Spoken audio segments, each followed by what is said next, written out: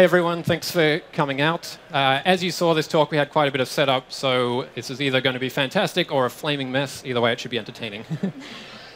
My name is Rowan, and presenting with me today are Aditi and Bree. The three of us are program managers on the .NET team at Microsoft.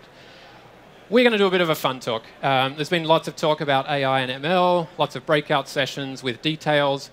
We just thought we'd show some fun ways that you can plug AI and ML together. Now, the things we demo probably aren't things you're actually going to do in your day job, but the idea is to show how easy it is to use the technologies around to do AI and ML with .NET.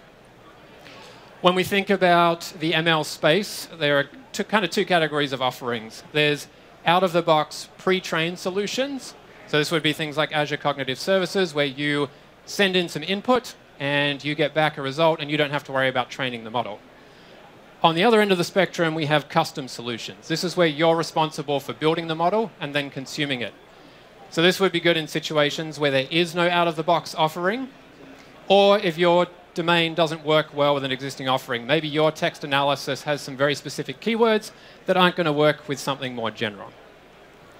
For our talk today, we're going to focus on two different technologies. We're going to use cognitive services, and then we're going to use ML.NET.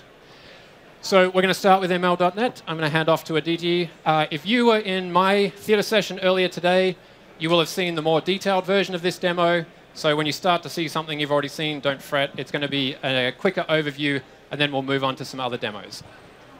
Awesome.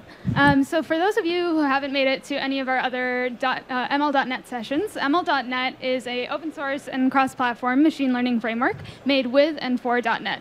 And so today I'm going to show you a scenario where I actually have a piece of damaged music, so music with notes missing. And I've trained a model in ML.NET to be able to predict what the missing notes should be and fill them in. So let me give you a sample of the damaged music. Nope, wrong one.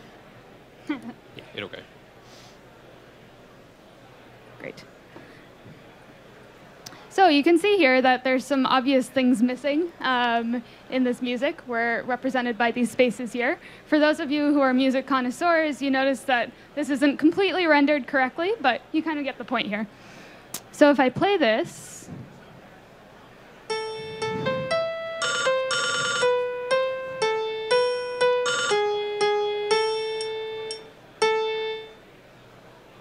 so as you can tell, that didn't sound super great. There's obviously some stuff missing in here. So let me jump into the code to show you how I'm actually going to fix this.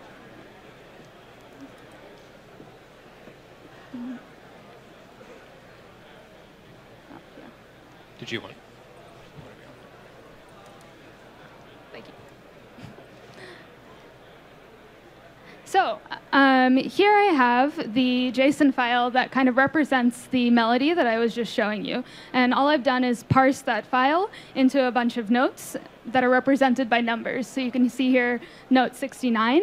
And those missing notes are represented by note equals 0. So we've kind of filled that in and hard-coded that in here for this melody in particular.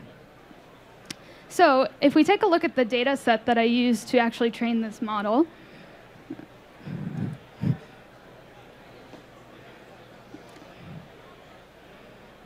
this is the first step that you have to take when actually building your model. So this is the data that I actually started with. This is basically a bunch of songs that I have, and in it is all the pitches in each individual song and the duration of all the pitches and a bunch of other information. But not all of this information was necessary, and not all of this was useful for being able to train my model. So I actually went ahead and did a transformation to be able to make it in a way that's consumable for my model.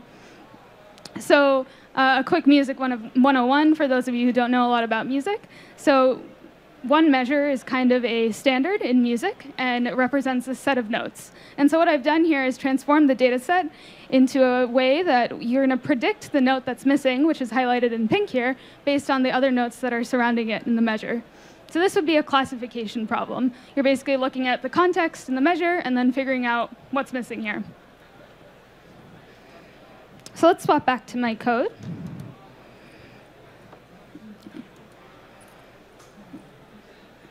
And walk through my model.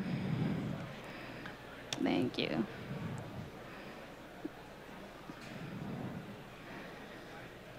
So So since Rowan did a deep dive of this earlier in his session, I'm going to walk through this pretty quickly. But hopefully you get the idea of how I built this model. So let's take a look at this train code here.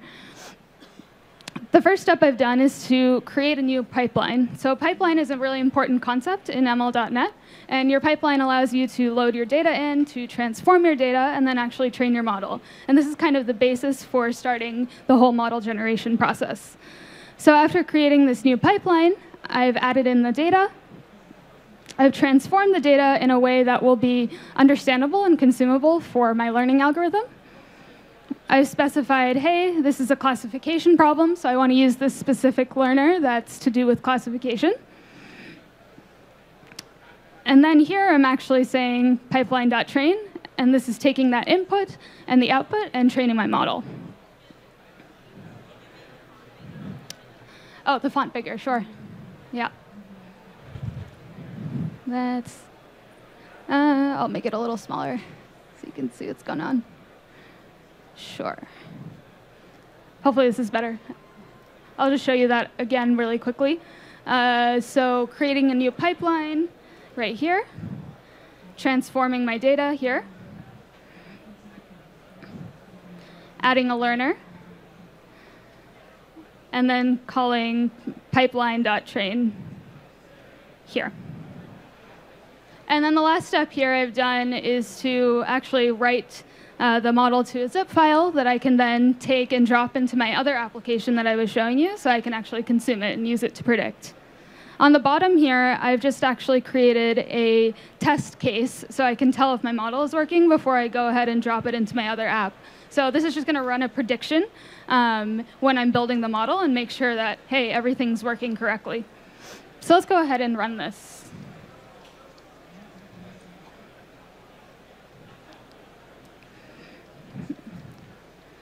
And you can see that it went through a few steps, and it actually predicted correctly. It says, hey, for this measure, the node is A. And that's actually correct in the scenario that I provided it.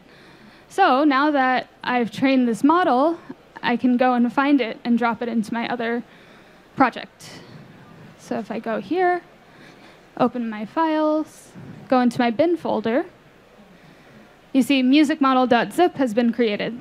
So I'm just going to copy this, go into my other application, and paste it here. And now it's been added, as you can see down here. So now that I've added my model in, I can actually go and consume the model in this app and use it to predict those missing notes that you saw before. So let's go to Music Repairer and fill in some code. The first thing I'm going to add in here is building the features out. So this is taking the data set that I showed you, the song that I showed you that has the missing notes, and just turning them into those measure contexts that I showed you before so that we can input this into the model. So the data has to be in that same format that I showed you before. The second thing I'm going to do is actually load the model. So I'm calling load model, and then model.predict will take in that feature that I just defined here and make a prediction. And then the last thing I'm going to do is convert that note back into a number. So if you saw that the notes all have letter names, but to actually play them, we're going to have to convert them back into the numbers that I was showing you in the JSON file in the beginning. So I'm converting that back into a number in this last step.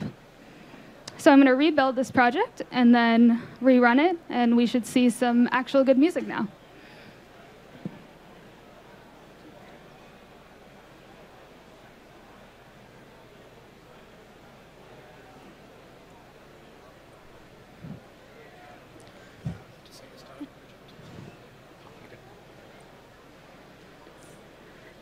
And look at that. Instead of spaces, where you see the notes in red is actually where we filled in with predicted music. So let me play this for you. Can you see it sounds a whole lot better than it did before?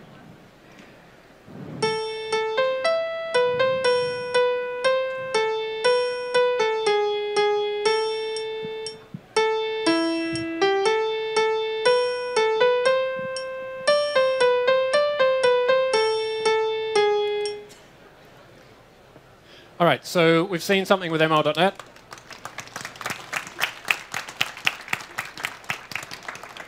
Thought we'd swap gears a little bit now and look at something using cognitive services and the text analytics API. So in our application, we've implemented a few different pages. One of those pages is it loads up some feedback that has been provided to the .NET team over time. This was scraped from blog posts.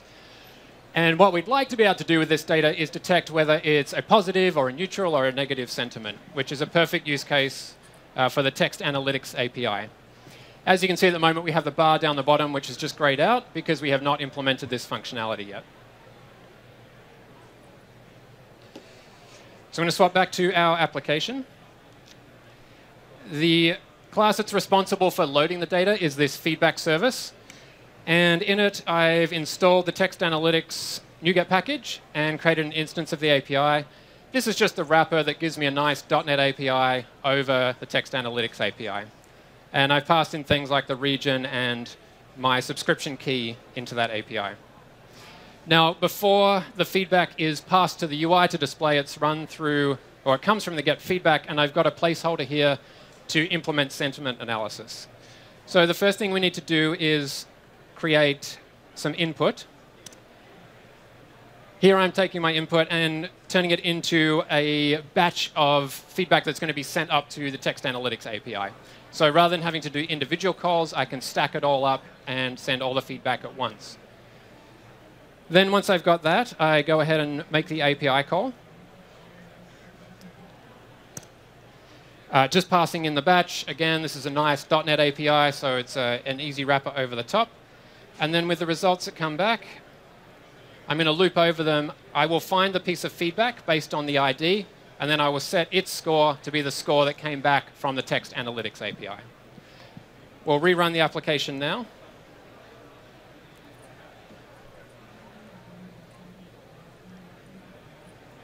And we'll see that we're now getting sentiment coming back. We've got a mix of feedback here, some positive, neutral, and negative. Now, we thought after the music demo that this one seemed a little bland. So we have an Arduino up on stage here that we've hooked up to some lights. And in our application, we've implemented a light controller, which is just using a serial port to communicate with the Arduino. And it's sending through commands to set the color of the lights depending on the sentiment. So swapping back to our API, we can get some nice bit of feedback as we go through these. Now, we were fair too. We picked a nice selection of feedback, some of it negative as well. All right, I'm going to hand off to Bree. Awesome. All right, so another awesome feature of cognitive services is called Face API. What this does is image processing to detect, analyze, and organize faces and photos. And I'll show you right here. So what it does, it'll detect a number of faces and photos, and it will return back a unique face ID for each face that it identifies, and it'll return back facial attributes. This includes predicted gender, predicted age, whether they're wearing glasses or not, and as you'll see in this demo, emotion. So the way that it returns emotion, as you can see up there, as a confidence score between 0 and 1, 1 being most confident that the face detected in there is actually demonstrating that emotion, 0 the least confident. And it'll return, for anger, contempt, disgust, all the way down to surprise, that score between 0 and 1. So if we switch back here, you will see my face up here, and you'll see that it's not implemented quite yet. I have to bend down a little bit. And I'll snap a photo right now. And you'll see analysis not implemented quite yet. Now I'll go back to the code and implement the Face API. Let's see. Oh, thank you. And so it's very similar to the text analytics, where you create a new instance of the Face API. And we'll delete this code here. And what we want to do is we'll have a file stream, so it is a local image file. And we'll set up a list. And we only want it to return the emotion, because as you saw before, it can return a lot of different facial attributes, and all we want is the emotion. We'll go ahead and let's see if we can show this. All right, and so then you make the API call and you put in the file stream and the attributes that you want to get returned. So then, if it does detect a face, it will return back the first face that it finds, and it will only bring back the emotion. And as I said before, it does return a score for all, I think it's 6 emotions. So we actually just created a method so that it will return back the emotion with the highest score. So if we go ahead and implement this now,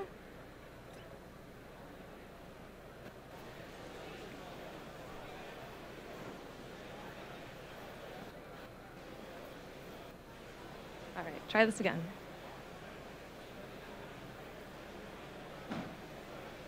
You can see that now it is detecting my emotion. And I'll do a few so that you can see. I'm not an actress, so please. Let's see. Did it pretty well. Let's try some anger. All right, maybe some neutral. Should I do one more? Mike, right. How about surprise? All right, so fear. All right, well, that's how I feel up here. So, nice. So we wanted to make it a little more fun. We did the music player earlier, so we're going to go ahead and set this to music as well.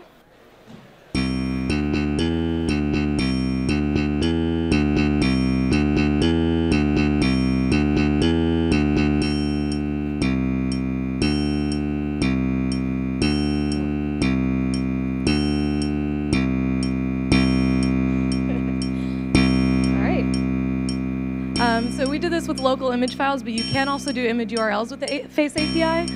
So we decided to make a copy of this page with Twitter. And we have already tweeted with our hashtag MLNetDemo, but we would actually like some participation from you guys. If you go ahead and take a selfie, take a photo of your neighbor's face with the hashtag MLNetDemo, you'll actually get to be featured up here. So I'll hand it off to Rowan. So we thought, seeing as we have the music player, we're using it for everything else, we would also do it for the Twitter stream as well. So thought we'd add in some percussion based on the faces coming in.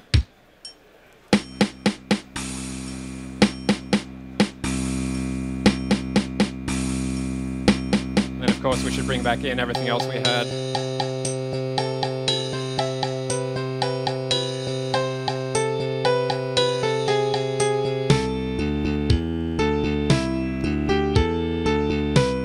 Joined it all together in one big happy family. The hashtag, if you wanted to use it, was hashtag MLNetDemo.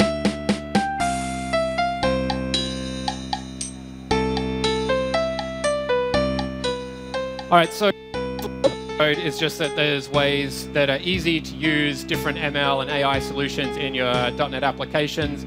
If you have any questions, we'll be hanging around off to the side here. Thank you very much for joining us this afternoon.